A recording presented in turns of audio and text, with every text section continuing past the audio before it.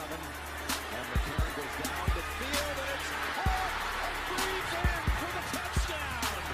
Two things in life that suck: death, taxes, and 85 will always go.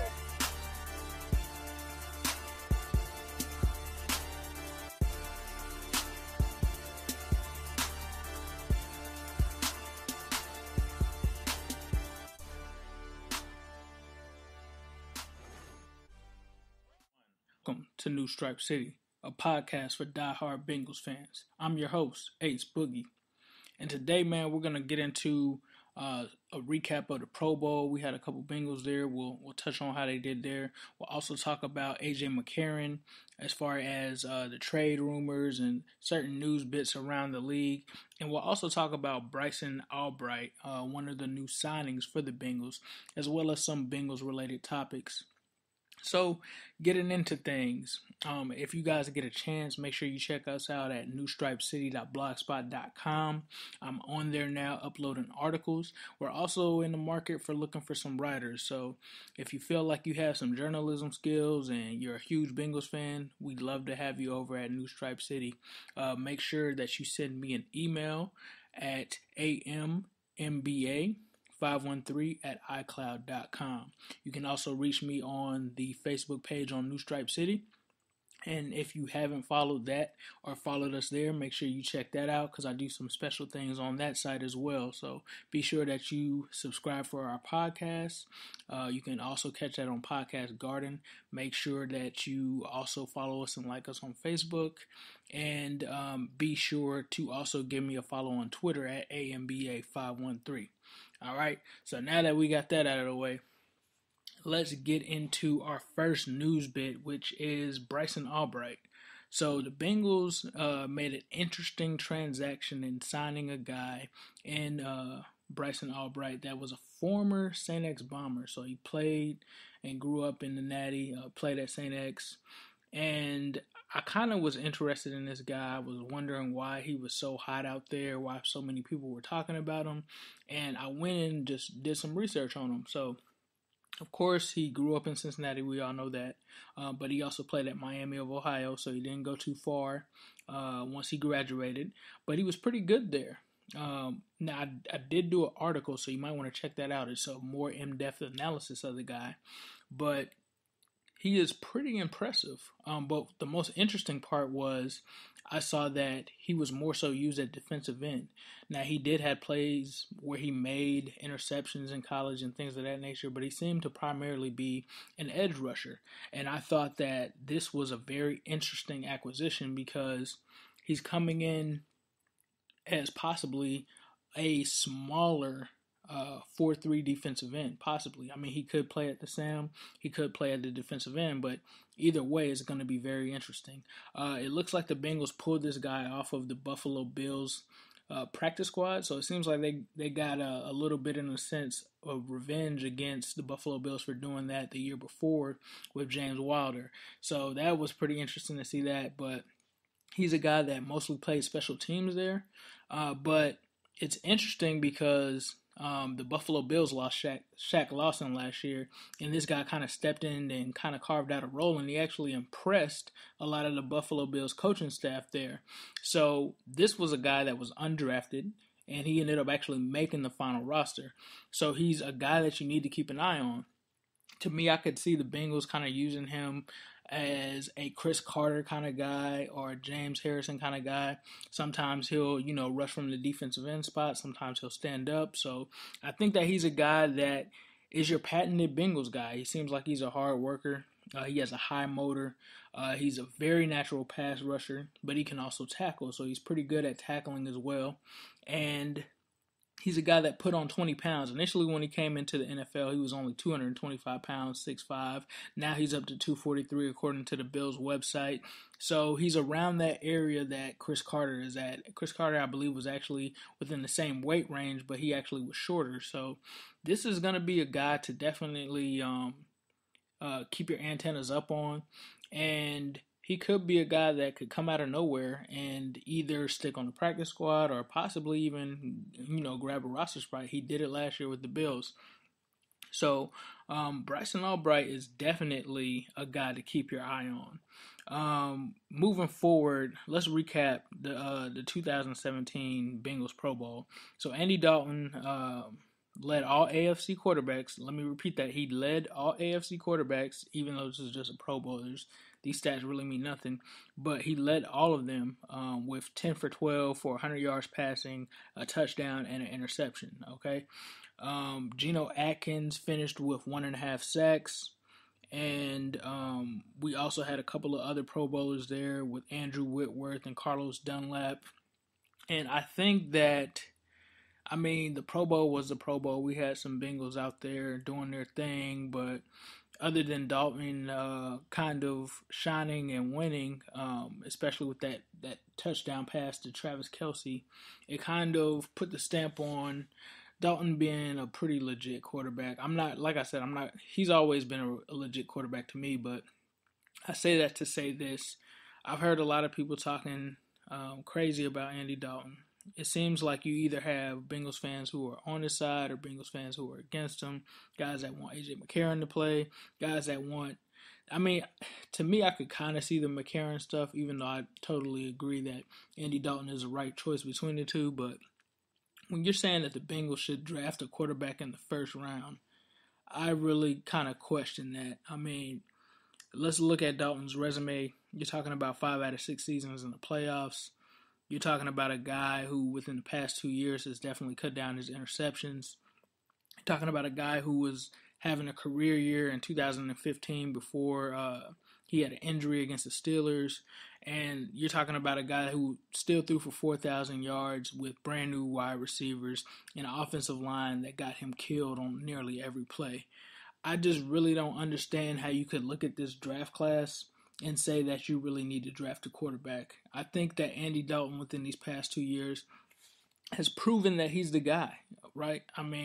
We used to question it. There were years where he had 17 to 20 interceptions, but he's turned that around. And I just really don't understand, especially when you're seeing this situation that's playing out with the Super Bowl where Matt Ryan, has a career year and now he might be the league MVP. But 3 years ago, Matt Ryan they were trying to basically run him out of Atlanta. And he was the same type of quarterback as Andy Dalton. If not, there was more pressure on him because he was a first-round quarterback. Andy Dalton is a second-round quarterback, okay? Do you know how many times that second-round quarterbacks have failed? You have outliers like Drew Brees out there and things of that nature, but majority of the time, they don't even end up being anything in the NFL. If you've got a guy that has commanded the offense, he knows he's the guy. He's led your team to the playoffs majority of the time since he's been there. He's always in position in a division where you play with the Baltimore Ravens and the Steelers, okay? And I just don't understand why people don't appreciate what he can do. Calling the guy an average quarterback is a lie. It's just, honestly, it's a lie. He's not, an elite quarterback. He's close. He's on the cusp of being one. I think he can potentially end up being there. I don't think that that's a stretch at all.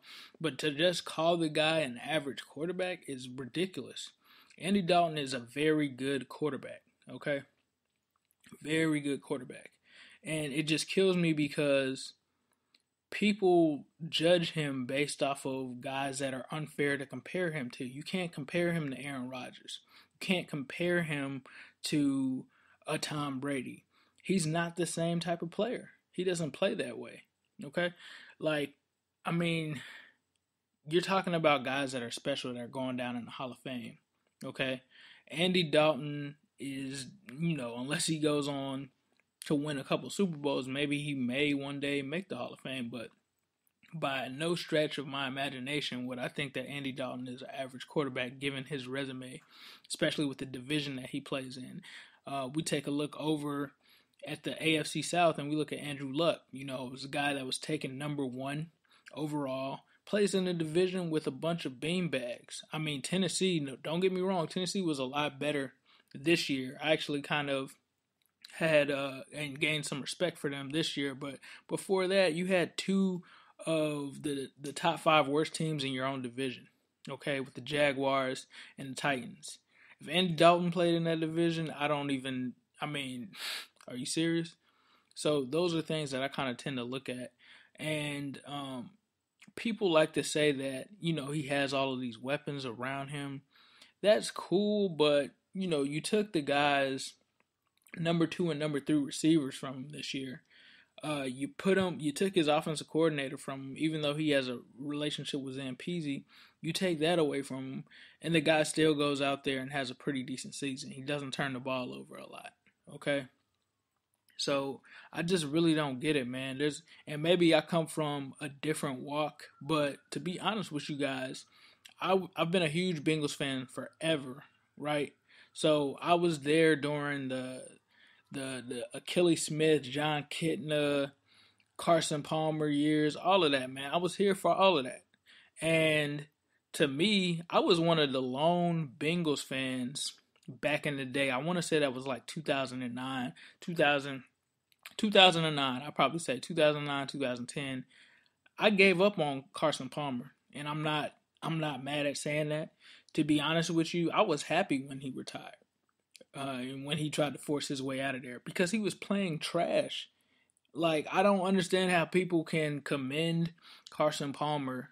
Now, mind you, I'm not talking about 2005 Carson Palmer, not even 2007. I'm talking about 2009, 2010 Carson Palmer, man. He was turning the ball over. I even remember watching the Tampa Bay Bucks game, and dude, like, I think he like threw a pick six or something to keep the lead. It was ridiculous. I mean, he could have thrown the ball to like anybody after the game and they would have intercepted it. I think there was a joke that he threw his keys to his wife after the game and his keys were intercepted. So to me, like, this whole Andy bashing is really, I really don't get it, man. I really don't get it. And like I said, maybe it's different to me because I grew up in Cincinnati. I lived there for the majority of my life, and then I moved to Florida, and I've been here for a while, and I've noticed how a lot of the Florida teams struggle to find that quarterback. Like, a lot of these teams will kill for Andy Dalton, man.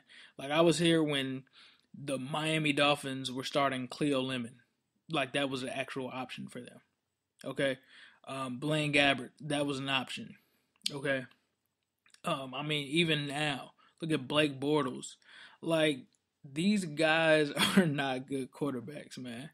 They're not good quarterbacks. So I just feel like people need to, let Andy Dalton live, man. There's no reason for us to draft a quarterback in the top 10. I mean, I respect Deshaun Watson and all of that, but we don't need Deshaun Watson, man. Like, we really don't. So, to me, drafting a quarterback in the first round is not an option at all. And Andy Dalton is rightfully the quarterback of this team. I think he's earned that right and that respect. So, before I get off on a tangent, I just wanted to really address that because I see a lot of guys out there still criticizing him, and it just doesn't make sense. I really don't understand it. So, with that being said, let's get into A.J. McCarron. So there's a lot of hot takes out there on A.J. McCarron. People are saying that the Bengals value him highly and could be looking for a first-round draft pick. To me, just from what I've read around the league and at Walter Football, on Walter Football, it says that a lot of GMs think that the asking price for a guy like Jimmy Garoppolo at most should be a second-round draft pick. Okay, now there's reports out there that the Patriots at least want a first rounder. The Browns are possibly entertaining that option. But to me, it kind of sets the market for A.J. McCarron. Now, I was one of the people who thought that A.J. McCarron, if you had that guy, you should have traded him at the end of the 2016 season. When he was able to come in, win those games, get you into the playoffs, and almost pull off a victory over the division rival Steelers. They chose not to do that, which I understand. I understand their notion on that because that was one of the few seasons that Andy Dalton, I think that was the first time he's ever gotten hurt outside of his first start, I believe. So I understood the Bengals wanting to keep McCarron because that's a valuable asset to have a quarterback that doesn't derail your playoff push. So I understood that, but there's a lot of people thinking that we're gonna get, a first rounder or a second round pick, and I just feel like we need to pump the brakes on that. If people are saying that Jimmy Garoppolo at the most is going for a second, I think one NFL GM said that he definitely give up a third for him. I really think that AJ McCarron cannot go for any much more than a second round pick at the highest, and I really don't even think that's realistic. I honestly think that he'll go for a third rounder. But the thing is, depending on the pick, will the Bengals, want to move him? They consider him a valuable part of what they do. And to me, from his side, it seems like he has been given some inclination that he will be traded. I hope that is true. But it seems like from what I'm hearing that the Bengals really value him. So I hope that they can go ahead and move on from him and try to draft somebody, or, they have another quarterback on the roster now. So I don't know if he's going to be the answer or not, but in my opinion, I honestly think that they should reach out to the Arizona Cardinals.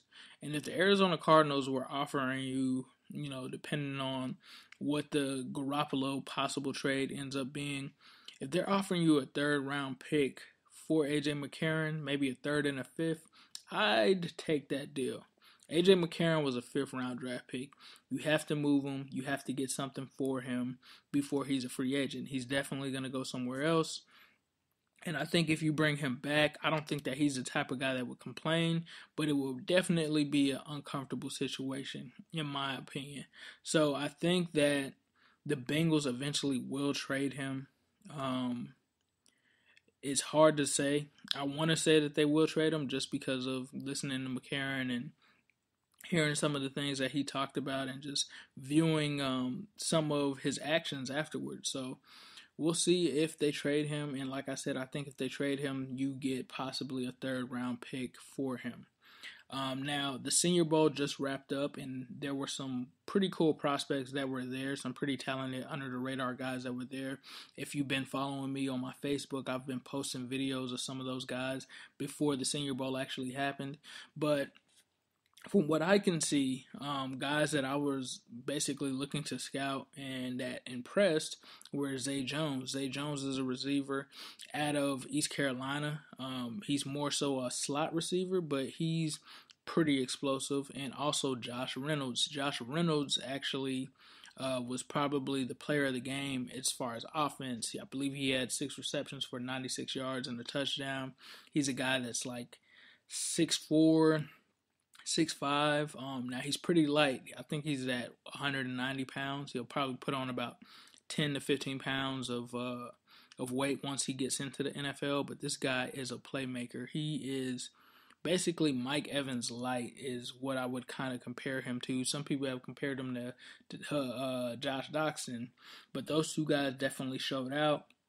If you guys have looked at my video mock draft with highlights, you'll probably notice in the 3rd round, I'm not even going to try to say this guy's last name, but there's a defensive end out of Villanova. This guy's first name is Tano. We'll just call him Tano. This guy is ridiculous. He really honestly fits the prototypical defensive end look that the Bengals go for. So he's like 6'5" or 6'6" or something like that, 280 pounds, all muscle. This guy has natural ability, and he was another guy that impressed a lot of teams at the Senior Bowl. We move on to another guy by the name of Hassan Reddick, I believe, linebacker out of Temple. This was a guy that started off as a cornerback, converted to defensive end, and then is now converting to inside linebacker and outside linebacker in the NFL. This guy really stole the show on the defensive side of the ball.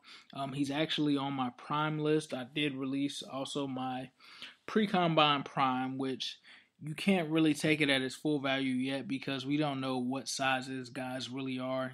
Guys tend to lie, but with these Senior Bowl guys, they actually have their real weight now. height and weight. Now, this could change between now and the combine, but we'll see how things work out. But if you get a chance, definitely check out Hassan Reddick. There's a lot of guys that actually displayed some ability. Adams out of Auburn, the defensive tackle. So definitely a lot of guys at the Senior Bowl that the Bengals probably had their eyes on. There was also a running back there as well. So the Bengals were linked to a couple of prospects. It was good to hear that they talked to Zay Jones. There were some other guys that they also talked to at the Senior Bowl. So I think that it's very likely that the Bengals will possibly take a guy that actually attended the Senior Bowl, whether it be as an undrafted free agent, whether it's as an actual player that they draft with one of their selections. They have 11 picks, which I hear they are possibly in the market for trading to move up because they feel like 11 players cannot fit this roster. So that could be another possibility. But I say that to say this: do not take the Senior Bowl for granted. That is where the Bengals actually met up with Andy Dalton. Okay? So that just shows you how important the Senior Bowl is. Looking off into other things, as far as some of the players that the Bengals found interesting, when you look at it, they actually were looking at an offensive tackle out of USC, Zach Banner, another guy who I think is a sleeper, Western Kentucky wide receiver Taywan Taylor. Keep an eye on this guy. A lot of people have compared him to Michael Crabtree. I'd probably say he's a little bit faster. Even Jeff Hobson wrote an article about him. Wisconsin running back Corey Clement, that was the running back that I was referring to earlier. O.J. Howard, the tight end, apparently the Bengals were somewhat interested in him. Offensive tackle Julian Davenport, he's a small school guy, but word is that he has a lot of potential. Michigan defensive end Chris Wormley was another one. And didn't I miss anybody? I don't think I missed anybody so far. But those guys and Zay Jones as well were guys that the Bengals talked to. I didn't see anything about them speaking to my boy Josh Reynolds, but I hope that he did catch their eye. But other than that, man, it's been sort of a little bit of a downtime in terms of Bengals news. We're waiting to see what happens with the Super Bowl. Former Bengals wide receiver Mohamed Sanu and our other linebacker Matt Engel are actually both facing off against each other. So I think that'll be interesting to see which one of these guys, end up a Super Bowl champion. But honestly, man, it's all about the 5-1-3. So I really don't have a vested interest on this Super Bowl. I'm really ready for our guys to kind of get back into the shape of things. One last thing that I want to touch on, man, is the Marvin Lewis extension. So Marvin Lewis was basically put it out there that he's ready for an extension, right? And I really didn't know how to feel about that. If you guys watch my episode, The Funeral, you know why I feel like this. Don't get me wrong. I appreciate what Marvin has done for us. I've always been a pro Marvin guy, but it just really changed last year for me, man. It just really changed some of the decisions that were made, some of the ways that the season went, some of the major decisions in key games, the clock management. I mean, I'm not gonna get on my soapbox, but I think that it's kind of arrogant to be asking for an extension given the circumstances of last season. To me, I feel like other teams possibly could have moved on and fired their head coach for the performance that we had. But, Marvin was dealt, in his defense, he was dealt, a bad hand in some instances as far as him revealing that Jeremy Hill was injured for the most part of the season. He also said that Rex Burkhead at one point was hurt and Giovanni was hurt. So basically the running back position as a whole were battling injuries as early as the Miami game. So there's that, and then there's a whole bunch of different moving parts and pieces around the coaching staff and bringing in newer players and getting them adjusted. So I see that, but I feel like those were reasons why we didn't fire you, if you get my drift. We decided to keep you for this year, even with the struggles, just because there were all of those factors going on. But to get up here and ask for a 2-year extension, my friend, I really think that he has to come out and prove and show why he deserves that extension before we give it to him. So there's no telling what's going to happen. I don't know if they're just trying to do that just to quiet down the media about him being on a hot seat and it being a distraction. But to me, honestly, I really don't care. So to me, Marvin, you have to prove it to me again that you're worth that. So, but I mean, I'm not the GM, man. I'm not the owner. Him and Mike Brown have a great relationship, so I'm pretty sure if he asks Mike Brown for an extension, Mike Brown might give him an extension, bro. I'm not even gonna sit here and lie to y'all. You know, I would be lying to say that I would be cool with that, but at the end of the day, it's out of our hands. And I mean, really, when you look at this coaching class that's out there, there's really nobody that really stands out as far as key replacements for Marvin Lewis. If not this year, possibly somebody next year. But as of now, it's just kind of puzzling. But other than that, man, like I said earlier, I'm definitely looking for some writers, looking for some contributors. If you're interested, hit me up. I'll start releasing some more content on there pertaining to the draft and pertaining to stories that I find interesting. I think the next story I'm going to do on newstripecity.blogspot.com is going to be a story on Andy Dalton and Matt Ryan and some of the similarities. I have a couple of other things that I want to do as well, so I may be having some more guests on here going forward. And with that, I also want to give a huge shout out to Nardo for coming on the last 2 episodes. I really enjoyed that, and I look forward to having him on and some of the old Bengals Talk fam on real soon. So it's a long summer, but we definitely have some content stored and ready for you guys. You know, this is the Bengals diehard fans, man. We don't do the whole, we not really releasing anything every day because it's too early. I'm not with that, okay? I'm firing on all cylinders. It doesn't matter. It's who they, man. As long as I'm pumping something out, y'all are going to get it, okay? So I leave you guys with a who day, all day, every day, and especially on Sunday. Always business, never personal. Here's the 3rd and 7. And McCarron goes down the field, and it's caught and breathes in for the touchdown. Things are like that, so. Jeff, tacky, 85 will always go.